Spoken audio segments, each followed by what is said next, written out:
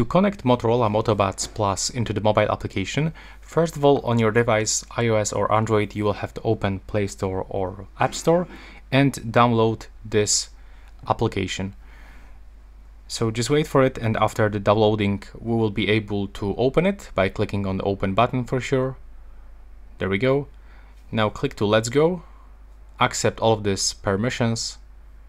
We have to scroll down, and right now we can allow to share data, or you don't have to. I'm gonna skip this.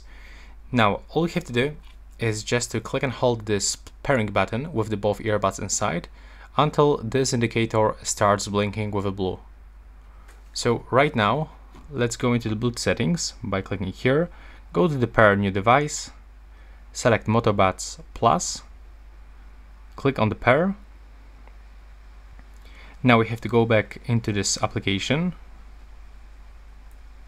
Let's go back, let's click done, and as you can see now they appears on the list. So as you can see they are connected, but I wonder how we can enter here. Maybe by tapping there, we can click skip, accept the permissions, and here we are with the application. So that's how you can quickly set up Motorola Moto Buds Plus with your application. Thanks for watching.